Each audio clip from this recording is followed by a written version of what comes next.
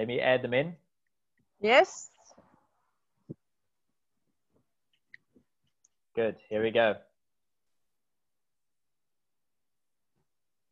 Is everybody in? Hello. I think so. Hey. Yeah, they're joining us. Well, fantastic. Hi, everybody. I can't see everybody's names this morning as I'm on my phone. I'm here at the Nail Nursery. So because we are speaking about seedlings, I thought it would be a good idea to be at a nursery. And let me show you all these lush beauties. Look at that. All these lovely plants and seedlings. Oh, that looks great, eh?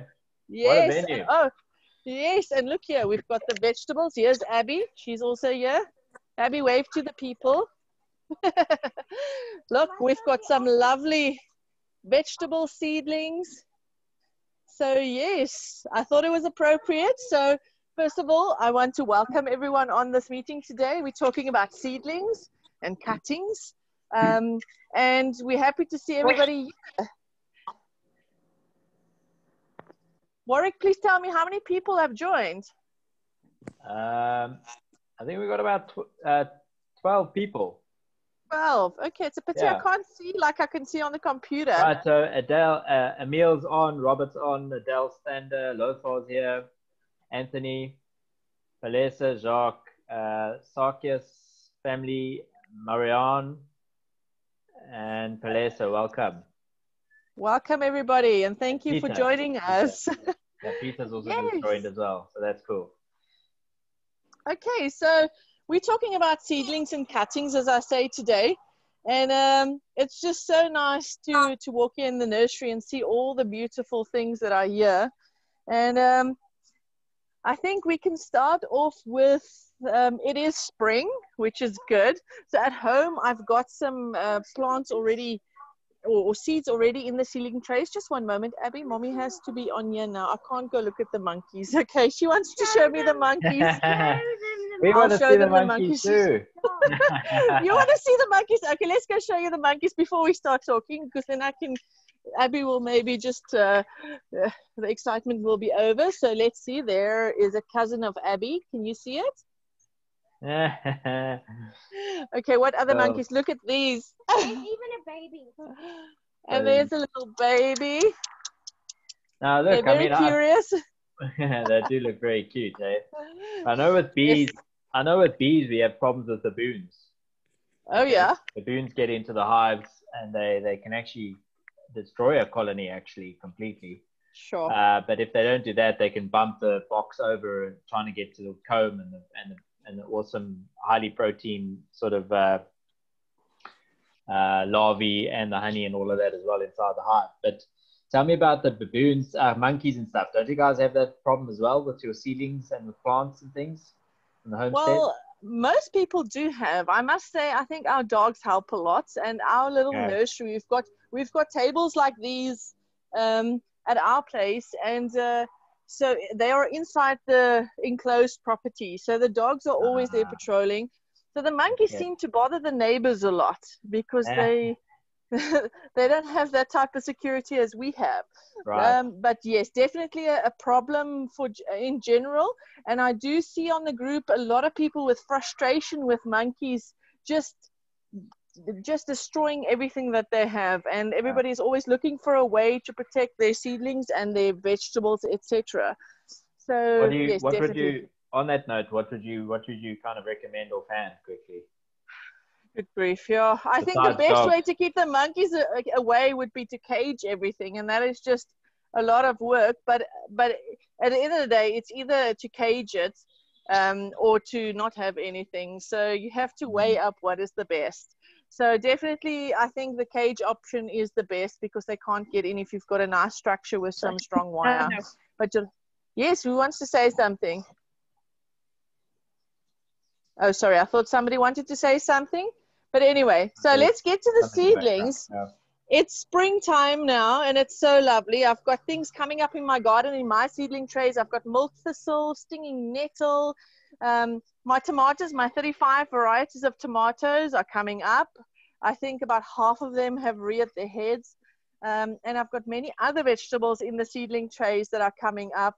Things like yarrow and marshmallow And and I've got 2 blue butterfly peas, and I've been trying to grow these things for like forever, and I just never got it. So a friend of mine, her name is Lamas, she took 1 seed. I gave her only 1, and then she took it and she got it growing.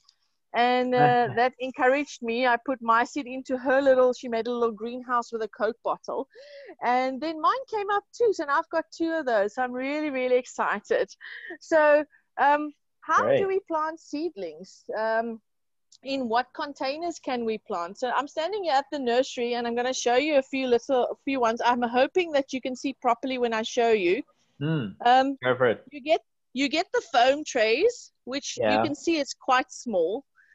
I don't really like them, to be honest, and I'll tell you why just now. You've got the plastic, which is a bit bigger, and you've got these containers, and then somewhere here should be bags. I even use bags sometimes. The problem I find with these small foam containers is that the seeds seem to wash away. And it doesn't matter how careful you are, you always seem to lose a lot of seed. Oh, and there's Abby's snacks, can you see? Anyway, so you always seem to lose a lot of seed in these trays because there's not a lot of space to put your seedling mix in. So this is why I don't like these particularly. The ones that are plastic are bigger and it gives you more space to work with. But I have found my favorites, which I showed on the episode What to Do with Poo. And those who haven't seen it can go back and go look at the episode What to Do with Poo. And my favorite is definitely the MooPoo pots. You can create as much space as you want to inside there, and it really works well. Now, I also know Emil made some stuff. Maybe Emil can just tell us what he made, because he's also got an idea for seedling containers. Emil, can you unmute and just tell us about your seedling containers, please? Emil's still there, right? Emil, hold on, Emil, I can't hear you. There we go. Sorry. Yeah, that's better. Sorry, I've got really bad hay fever. They've been spraying with helicopters and planes for the last couple of days here in Tilburg. So that's not good at all, eh? That's horrible. Yeah. The bad part of spring. Oh, yeah, it's horrible. I make a little seed pot maker for living seeds where you can make a seed pot using newspaper. And I've been using those. And then also I've got the soil blocker from Living Seeds, which gives you a soil block that you can then plant in. And obviously the beauty with a paper pot or a soil blocker is that the roots of the seedling air prunes. So you get a really nice dense root ball and there's no transplant shock. Because what I found, especially with those little polystyrene ones, is that the roots actually stick to the polystyrene, and when you take the seedling out, it doesn't matter how careful you are, you're going to damage the roots. So I find my 2 options work really well, and I don't have access to limitless amounts of poo. Okay, for those on the homesteads, the poo works well because I find the same advantages that Emil is finding with the Plug Master. I'm finding with the cow pots, the MooPoo pots, and it really is working well. And the plants adjust really well when you plant them out. So thanks, Emil, for that input. I think that it's important for those, as you say, that do not have MooPoo, because some of us stay on an urban homestead and it's really hard to keep a cow there. so yeah, we must look at all our options. So I tend to agree when you say the Plug Master or the MooPoo pots or even the newspaper pots work better than the polystyrene or the plastic. I agree with that completely. So when you are looking to buy something that or make something for your seedlings, look at something like a MooPoo pot or the Plug Master, or then the newspaper pots, which is also very well done because you just put it like that in the soil and the roots can go right through it because the newspaper decomposes so quickly. It's just not funny. Toilet rolls are a little bit thick, so a lot of people have found that it stunts the growth. But then also the big benefit with using newspaper and the MooPoo and the Plugmaster is that you eliminate all plastic from your gardening. So you can go plastic free, and those little black seedling trays, they don't last forever either. No, you can use the maximum like 2 seasons, and that's it, and then you have to throw them away. I totally agree. Quickly. Yes. Yeah, so I've also got some seedlings now as well that I've and seeding trays that I ordered off online, and I mean they're quite well designed and everything, because they've got a base where you can put extra water in, and it'll draw from the floor, and then it's also got a little see-through lid that goes on top to make it like a greenhouse. So it's really nicely designed, really cleverly designed. But what I'm finding is exactly the same thing, is that once the seedlings got to about that high, I'm now trying to get them out, and getting them out is an absolute nightmare. I mean, I've broken, as Emil was saying, I've broken roots, the plants just, or they've come out completely loose or whatever. I just can't, even if I'm squeezing the pot itself and all that sort of stuff, it just hasn't really been conducive with potting soil in there. So despite the fact that they're really nicely designed, the actual pot size is too small to be able to manage and get the seedling out properly, Exactly, and to get sufficient growth, because the smaller the seedling tray is, the longer it takes this vegetable to get anywhere, and the more the roots are constricted in there, and the bigger the transplant shock is. So it's really, I don't know, hey, these big guys, these commercial guys that grow seedlings for farmers, yeah, sure, that's fine, and they use all these chemicals to get them going. They when they take out the seedling, they put it in a chemical solution that boosts the seedling, and then they put it in the ground with chemical fertilizer. But none of us want to do that. So I think it is better to move away from the polystyrene and the plastics and go towards the Plugmasters and the MooPoo pots and the newspaper pots. And just to give you some information there for those that didn't see it, the MooPoo pot is literally just MooPoo. And the fresher the poo I can find, the better. So I stand there and wait till a cow poos, and I pick up the poo and I make my cow pot. And then I just leave it in the sun to dry for like 3 weeks or so, and I plant directly into that. I know a guy down in Cape Town. He has got a contract with the abattoir, and he goes fetch all the pensmiths, whatever pensmith is in English, but it comes directly out of their stomachs, and that is really, it can be used immediately as well. But it sounds a bit gruesome, but it can be used immediately. Emil, tell me quickly, what is used in the Plugmaster? What is the combination of ingredients that are used in the Plugmaster? It's sifted compost, cocoa coir, vermiculite, perlite, and then some worm castings. There is a recipe on the Living Seeds website. So you just go to the soil blocker, and then there's a recipe for that soil mix. And cost implication for that type of mix, it kind of sounds to me that it could be a little bit expensive. Can you possibly give us some info on that? I don't know, because I make my own worm castings and my own compost. Okay. We do have quite a few of the tribe members doing that too. Yeah, and then we've got a wholesale nursery here, so I normally buy a big bag of vermiculite and a big bag of perlite, and that lasts me a really long time. Yeah. What are we talking about money-wise there? What are they like a bag, give or take? I don't know. I've still got left over from last season. Like $50 a bag? I'm standing here by perlite. I don't use perlite. I use vermiculite, but look at the perlite. I've got it here. It's 55 Rand. Here's my hand on the bag. Yeah, that's cool. So this is about how much you get for 55 Rand. Emil, how much of this do you use? Do you use for one seedling? Was that a silly question? How far will you come with this bag, for instance, of perlite? Because I've never used perlite before. Yeah, that will probably last me. Well, I do a lot of seedlings. I've got nearly 100 bean seedlings. Sure. Nice. So I probably use about 3 of those bags in a season.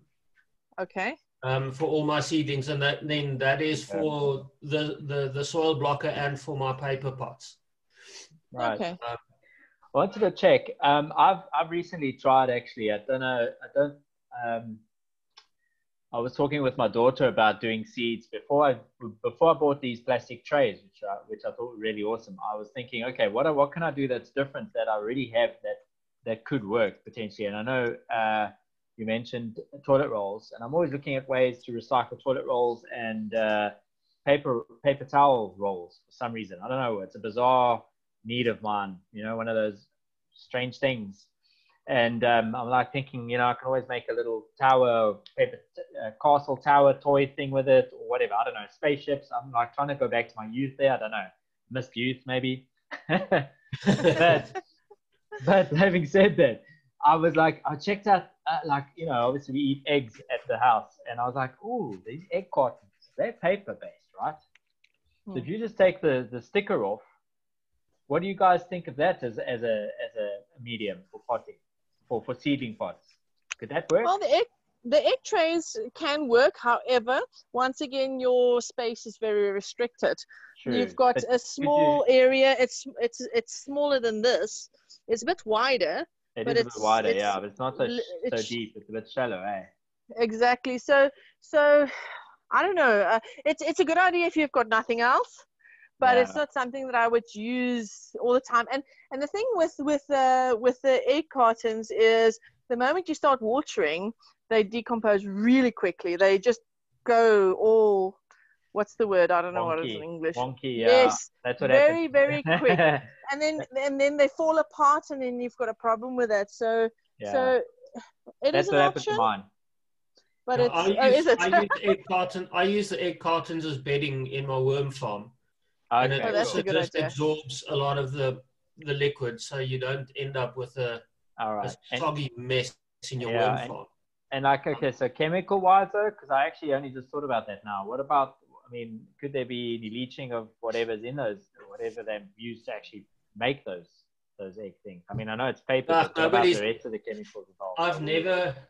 Do we need to be concerned about that at all? I've never seen anybody complain on the worm farm groups that I'm on. So then it must be good, eh? Yeah. If it's not hurting the worms, it must be all right. Yeah. That's cool. I just went and fetched, this is one of my bean seedlings in a little paper pot. Oh, beautiful. Oh, good. This is probably about... Yeah? Just speak while you show us, so the screen goes to you. This is probably about 2.5 weeks from planting. It germinated within 5 days.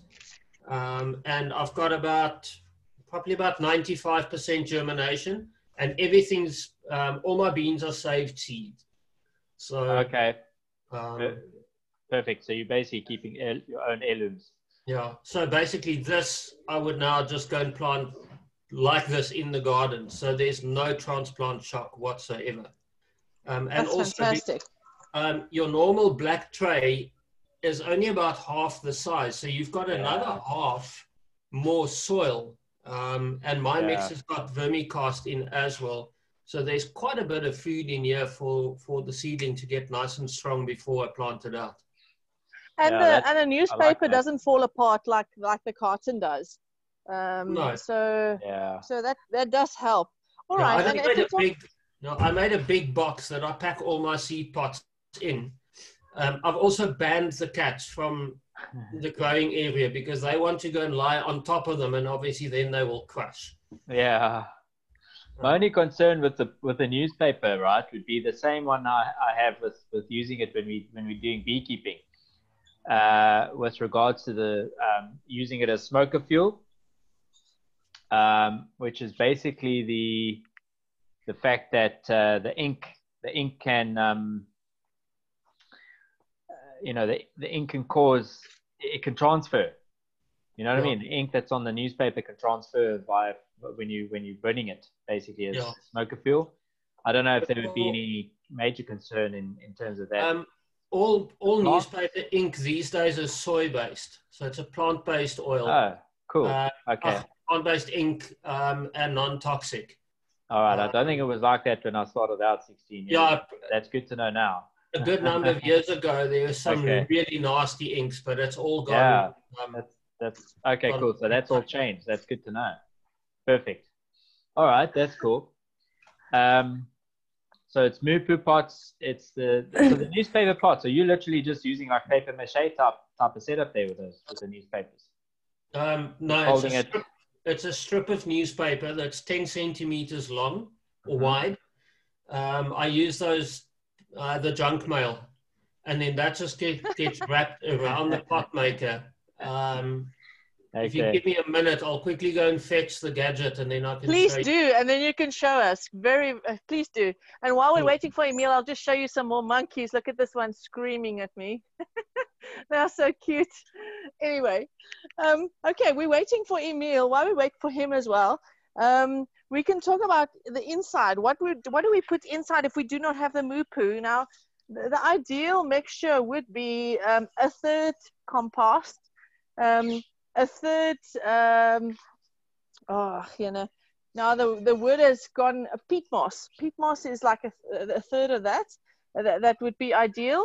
And then you must put vermiculite and a third sand. That's the normal recommendation for what should go into a seedling mix.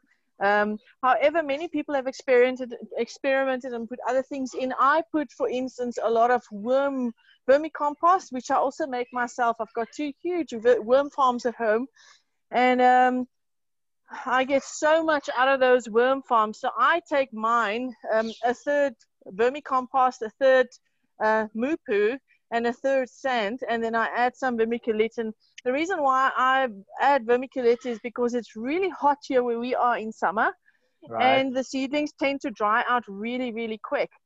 So if I do have to fill something up and I don't have MooPoo pots, that is exactly what I will do. With the MooPoo pots, I don't add vermiculite. For some reason, it just keeps its moisture well, and it just works really, really good. So it depends what's at your disposal. But as organic as possible for those that don't live on a farm, and for those on a farm, it's just so much easier. Is there anybody else on the group that wants to comment on the contents of their seedlings, that they have something else maybe that they are adding that's working for them? Is there anybody else?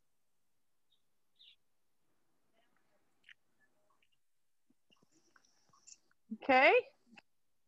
You're not seeing anything? Anybody wanting to unmute? Don't see anybody at the moment, no. Okay, and Emil's not back. Somebody's saying, Adele is saying, she typed up, she uses palm peat. Okay, all right. A lot of people use that too. Yes, very good. I've actually got a friend that takes the palm branches and puts it through a hamermele. What is that in English? But anyway, a hamermele is what the farmers use to grind up their maize, etc., for their cattle. And then you get the most beautiful palm peat out of that. So definitely something that can be used. So yes. I know macadamian shells. When I was working with a macadamian farmer, that's actually, funny enough, Anthony Porter knows. He's just left now because he's got a meeting. He says, bye guys. Bye Anthony, thanks for joining. Sorry we're a bit late, but we just had some technical issues this morning with audio. But audio on location, filming on location. Yeah. And it's my fault. It was me. But anyway, so this guy was based in Nelspruit. He's based in Nelspruit still, and he's got a macadamian farm. And with the shells, I know they used to take the shells and they used to grind that down and make a mulch or a kind of a seed or growing almost like a fertilizer with it, Okay, well, I wonder if anybody has. Yes, sorry. I think that's that could be quite a cool idea if people are growing. What to do with your nut shells. Yes. Nuts. I mean your shells of your nuts. Yes. And yeah, don't just toss them. You know, I mean, aside from actually, they make really good burning fuel, not for beekeeping per se, but just in terms of drying, you know, for briars, and for nighttime, just for nighttime fire pits and stuff. Aside from that, and then you can use the ash after that as well, obviously. Yes, in your nightshades. If you manage to grind, if you have a grinder that can handle quite hard nutshells, then use that as a way to create some really nice nutrient based, kind of like a fertilizer in a way. I don't know what to call it quite, but you know what I'm sort of saying. Yeah, a growing medium. However, I do think that it might need a bit of resting. It can probably. Yes, so it's not. And maybe a bit of water as well. Water investing and almost like a composting type effect. Correct. Yeah, I would think that. Lothar says he's also got to leave. He says ciao. Robert is saying decomposed pine bark can also be used. Okay. Yeah. That's interesting. Pine tree. It's probably like close to peat moss. It's just broken off over time. Yes, I can imagine that. All right. And is Emil back yet? Yep. There he is. Emil, please show us how that gadget works that you make.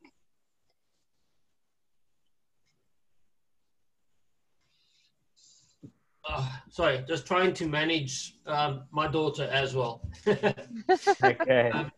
Okay, so that's the little seed pot maker. It's got a top and then the base. Right. And then strip of newspaper. Let me stand up.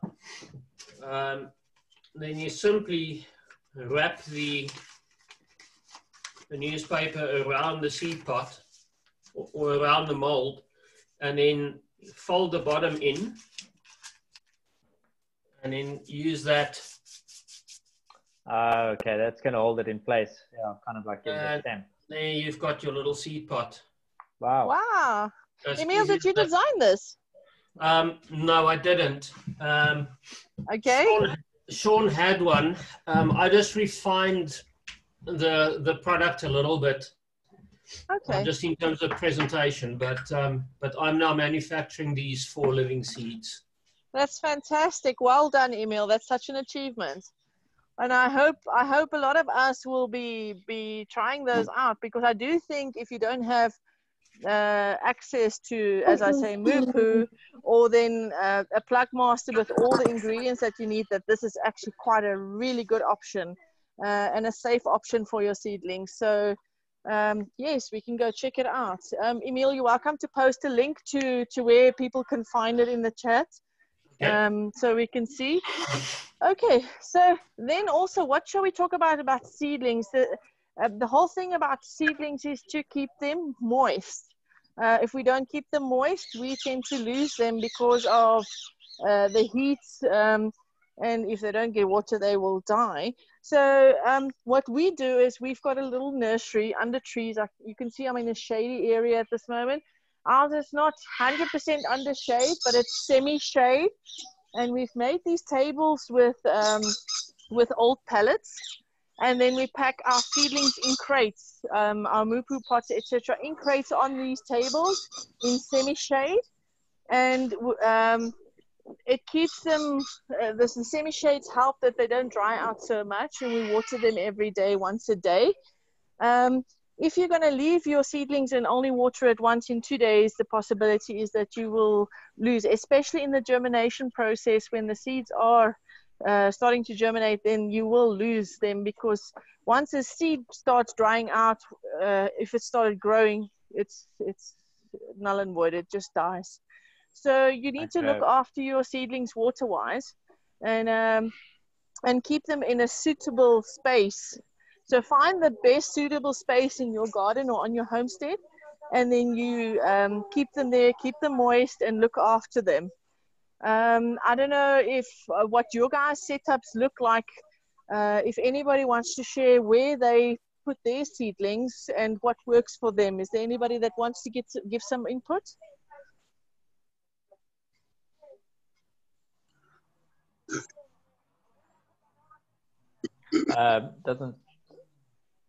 I don't think we've got anybody at the moment. Okay, no problem. Then we carry on. Another important thing about seedlings is your somebody, seed. Adele says she was lucky to have a sunroom. Sorry to interrupt. A sunroom. Wow, that is the ideal, because when you've got the sunroom, especially, you can start early in winter. And I've seen on Facebook, Adele, your seedlings look beautiful, and now I know why, because you could have started them long before the rest of us. And I started mine in the first week of August, and I must tell you, my tomatoes are about 2 centimeters high, and I started them that time already. And I realized that even though I started them early and the weather seemed to have changed, it was still too cold. So a sunroom makes a huge difference to the growth of your seedlings. So yes, definitely. That's what I'm using at the moment as well. I've got a little, it's kind of like a conservatory come sunroom, and it's brilliant. I can definitely concur with Adele. I mean, I'm not growing in a massive amount. I've got about 10 of those trays. About half of them are growing at the moment. Mostly also, I took a leaf out of your, excuse the pun, I took a leaf out of your book, Tanya, and grew 2 different kinds of, at the moment, I think it's 2 or maybe even 3 different kinds of tomatoes at the moment, some cherries and then some normal. But I've also got a bit of coriander coming up. I've got a bit of spinach, and there's a couple of, peas or beans, and then basil. We've got a bit of purple basil. And then the last thing I've got is some chilies. Wow, and chilies need some heat, hey? Chilies, if it's too cold, chilies won't germinate, and it takes forever. So if you've got a sunroom, it really makes a difference. And another thing that does make a difference if you do not have a sunroom is a germination pad. If you've got a heating pad, then that will help. My daughter is trying to get my attention again. What I must say, I found quite useful, as I say, with these trays that I got. They came with this plastic. This kind of plastic lid that comes with them, and it basically fits over quite nicely, and it creates a greenhouse effect. So even though I actually only watered them once, I've noticed I've not ever had to water them since, which I found was quite amazing. Even though there's been, pretty good sun during the day and all of that, it literally just creates its own condensation out of the first water that I gave it. And then all I had to do was keep tapping the lid. And whenever I did that, the condensation droplets that formed there would just fall back onto the soil. It was pretty amazing. And I mean, in some cases I've had to leave especially now with my own little seedling 3.0 mini me Warwick that's arrived last week. I've had to I've kind of neglected my seeds a bit, and my seedlings a bit, and I've noticed they've actually done all right on their own.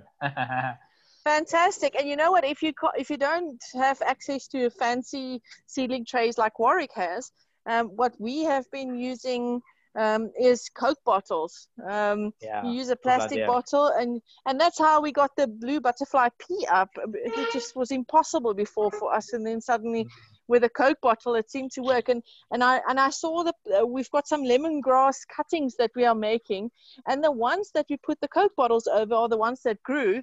And the rest is just still brown. It's not doing anything. So definitely that closed environment does play a role. And you don't have to go out and buy something. You can just do it with a Coke bottle if you don't have a lovely sunroom like Adele does. So yes. Another thing that we need to look at when we look at seedlings is good quality seed.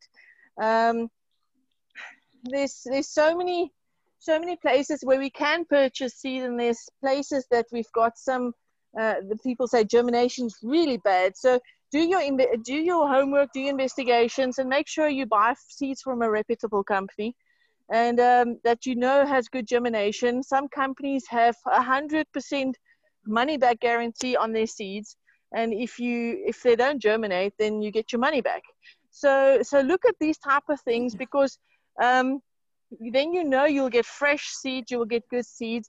And also, obviously, us being homesteaders and being self-sustainable, we want to look at the non-GMO option, the heirloom seed option. So my favorite company, I am biased. It used to be my son's. My son was Durant's Ellen Seeds. He sold it in December. Oh, I see your tray.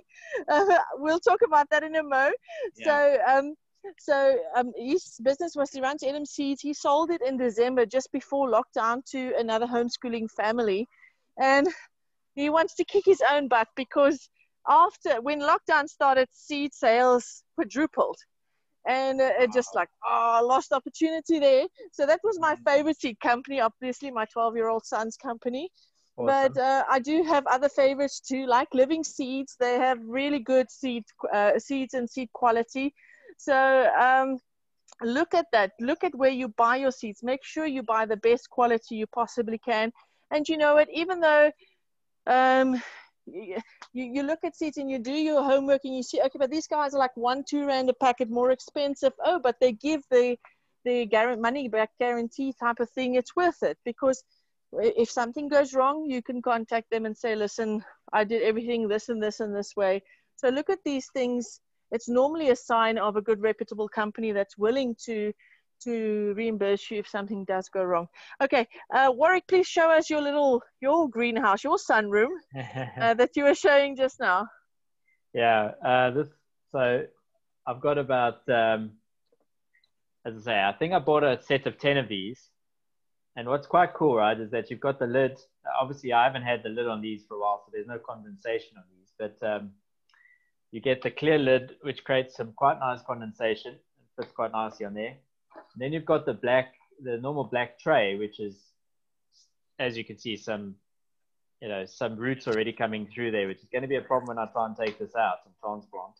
Yes. But then what's quite cool is that you end up having this tray at the bottom as well, where, as I say, I fill that up. I didn't fill it up to the top or anything, but I put a decent layer there at the bottom, about 1 centimeter's worth of water, and then kind of left it like that. And I didn't have to water these. These were planted about 4 weeks ago. Wow. And as you can see, some I've already had to transplant out of this box, but these guys are a little bit slower. What have I got here? I've got lemon balm on this side here coming up, and then these I have the little thing there, but I see this one. Oh, good! You're marking your seeds. Yeah, the ones in the middle here are chilies. I remember putting those in, but yeah, it's pretty cool. It's a clever idea. It works just as well, I think, or just as much as the 2-liter plastic bottles.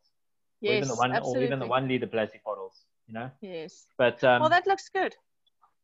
Yeah. So I mean, the only problem is as we've said, they only last so long. And the problem was for me was getting the stuff out, because trying to get it out of those boxes and into some bigger sort of planters and even outdoors, it's a mission. I think I've lost about 5 seedlings actually by doing that. Even though I was trying to be quite careful, but so be it. That's just the way the cookie crumbles. I see Adele just commented. She says she's got 5 different kinds of tomatoes, but still waiting for a seed swap box. I think that's from Zanelle's big seed swap group.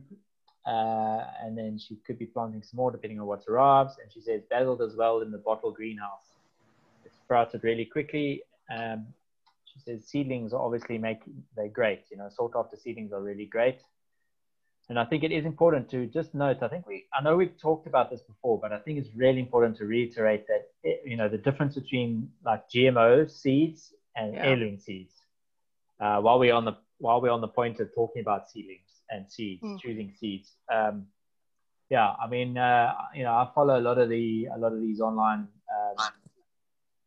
legal groups that do a lot of work against Bayer and Monsanto because of the bees, but also because the crops and bees are related. They go hand in hand and mutually exclusive, really, aren't they? So there's so much work that's been done on GMOs at the moment that it's a bit ridiculous. And I think it's highly important that we keep, I know there's even some countries up in North Africa where it's now become illegal for people to do seed swaps.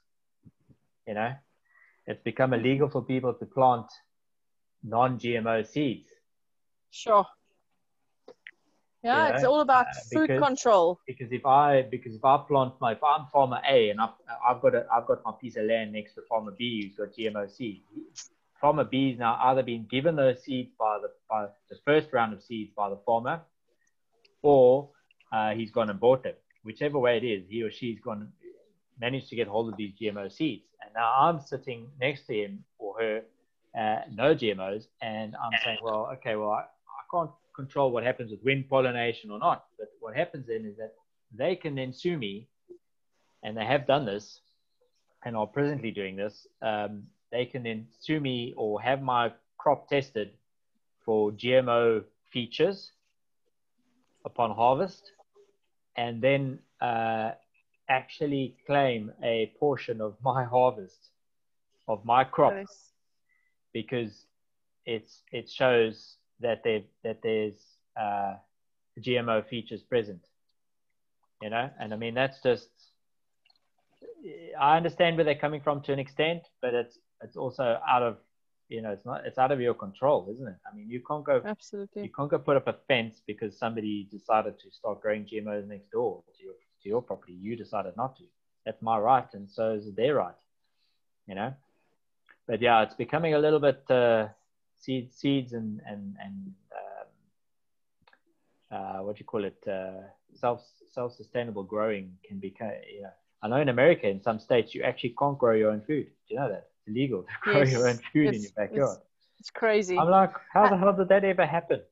How did that basic right ever be removed from anyone on this planet? You know, it's similar to what's happening now with COVID. And I understand why there's such a, you know, people are like not wanting to get people to be more sick than they have to be, or whatever the case is. But, you know, our civil liberties right now have been almost completely wiped out, you know. Where does that lead to now? Because anybody leaving home, anybody that's out leaving home can get sick. COVID or no COVID. I mean, what the hell do we think people did beforehand? We left home, you touched stuff, you got full of germs, you came home, you washed your hands, you ate, you went to the loo, you shook hands with people, you hugged people. I mean, come on, you know? I think, Warwick, all these things you are saying, all these groups coming up, homesteading and being self-sufficient, and these people have like-minded ideas, and we are all rising up against this and saying, no, we will all use heirloom and non-GMO seeds. And I think the more the mindset of the people are changed, the more it will be, and it will start to dominate, because these giants, as you said, they do not have much mercy, and it's not even anything to do with you. It's their things coming onto our farms. But the more that we educate the public on this, about heirlooms and non-GMOs, the more people will get involved, and the more these heirlooms will start coming back. I mean, you used to see only orange carrots and one type of tomato, and now, I mean, I'm alone planting 35 different varieties of tomato. When in your life did you see so many tomatoes? Yeah. And I'm crazy. Not the only one. So the mindset of the people are changing, which is a good thing. So we must just keep educating the public, and also then these groups are starting to grow at a massive rate, which is very helpful. And yes, and the beauty about it is that, you know, it's things like when we're doing work, you know, this kind of stuff that we're doing now, you know, that bringing to all kinds of people, both people that are doing, you know, looking at doing self-sustainable living, but also something like beekeeping, and the two of the things are mutually exclusive, you know.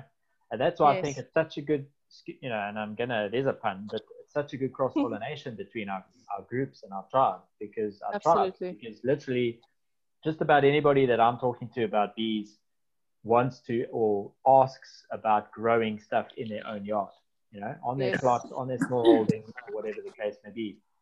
And then they get involved in that too, and they start becoming, you know, carpenters, and they become arbiters, and they become gardeners, and it's just, you know, it's just this wonderful experience, like what do you call it, holistic experience, you know.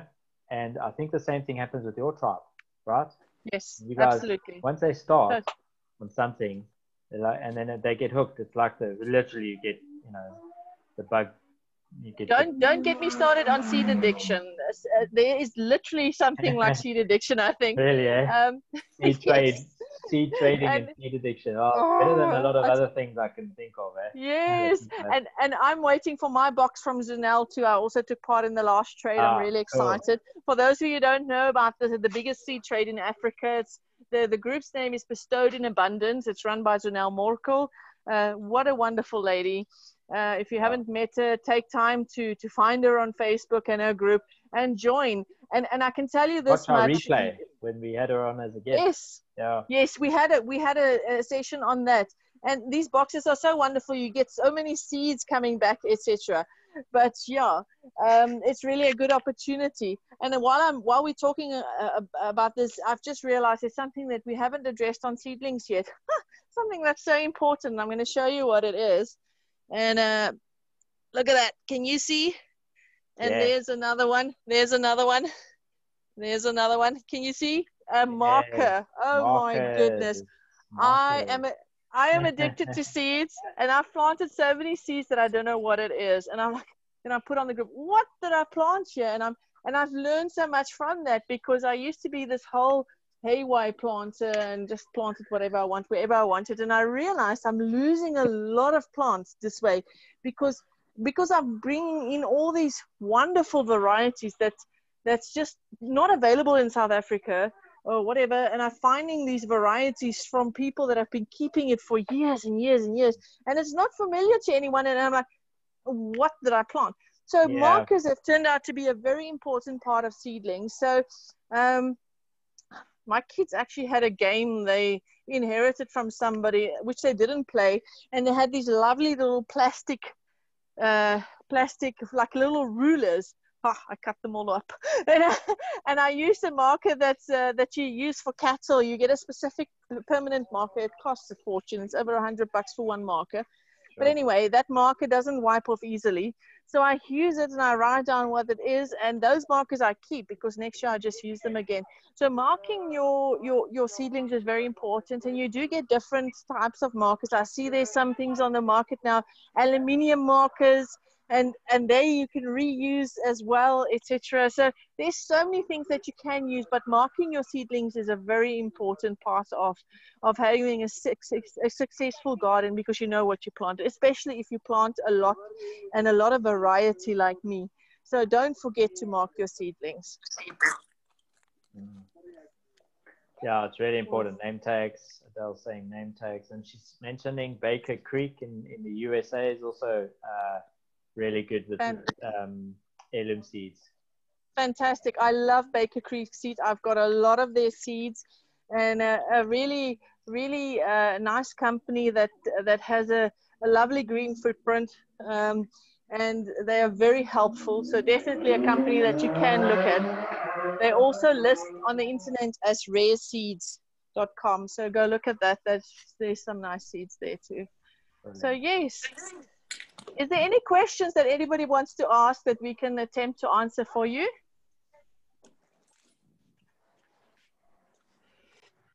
If you've got a question, just unmute yourself. You can unmute yourself or post it in the chat if you don't want to have a talk. Okay, no questions. All right.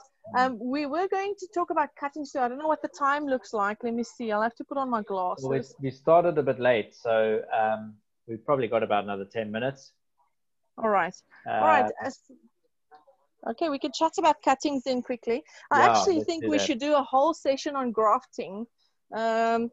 Because I tried grafting a jaarlemoen now and it was not a success. So I'm busy investigating all these other grafting methods, etc.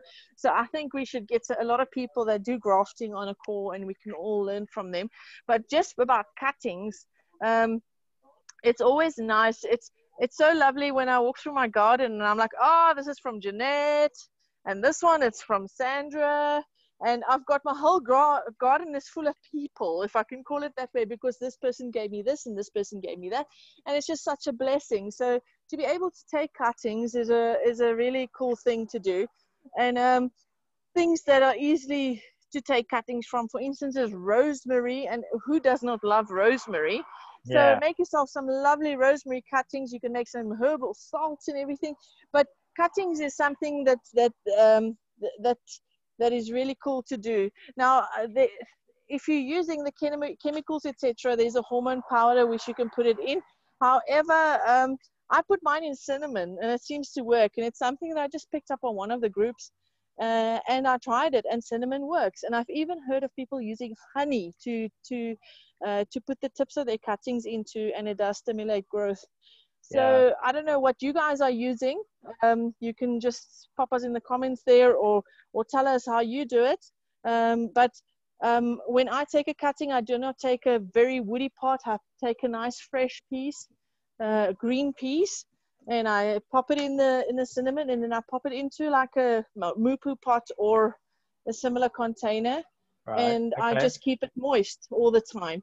And some, of course, you need to put in the water so it gets some roots. So it depends on what you're cutting, but some do need to be left in the water for about a week. So yeah, you must do some homework. Right? Yeah, before it starts getting going. Give it a bit of a kickstart. Okay. So cutting, I think, is something that you have to practice. You have to take what's in your garden. If you do have a rosemary, take what's in your garden and experiment with it, and see what works. But it's really something that can be a blessing if you learn how to do it, because then you can multiply your plants this way. Wherever you go, you take a cutting and you just go home and go put it in.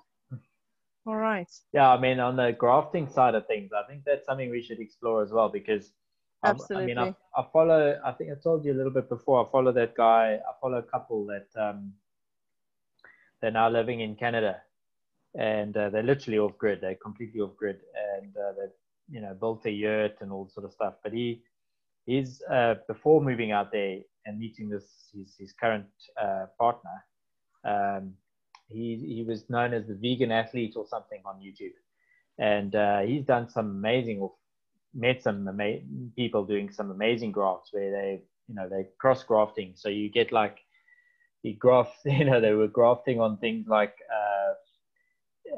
pears onto apple trees and stuff. Yes. Pear and apple together, and then cherry and plum and stuff like that. It was amazing to actually. I didn't realize you could do that. But I mean, the Japanese and the Chinese apparently are the masters of this kind of thing, where they've done some amazing grafting of two different trees, and you end up having this red cherry with a white cherry and all that, and it's just amazing. It's just something else to see.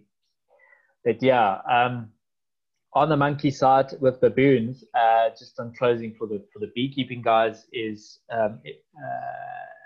this might be something we probably should talk about again another time, is protecting our stocks. So whether you're a beekeeper or a gardener, self-sustainable grower, I think it's vital that once you've actually got something to look after, after the seeding stage, you've planted it out in the ground, in the field, etc. How do we go about protecting it from all the pests and potential threats that come along? And for bees, I know the one big one, besides monkeys can't really get into the bees, but the baboons do, and they're nasty. They'll go in there. So the best way to kind of help with those is to actually tie them down and put 2 layers of metal rods between the lid and the floor, and basically lock it down that way. Then the baboons can't, if they can move them, they still can't get inside.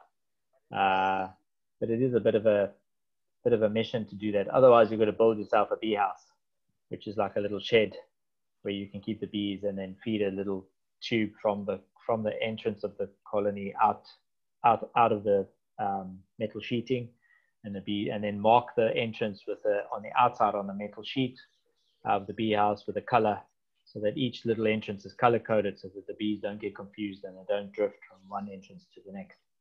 Wow. Yeah, it's pretty cool.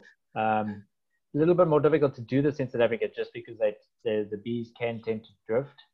But as long as you aren't overpopulating your bee house and you have distinct individual coloring for the entrances, then you should be all right.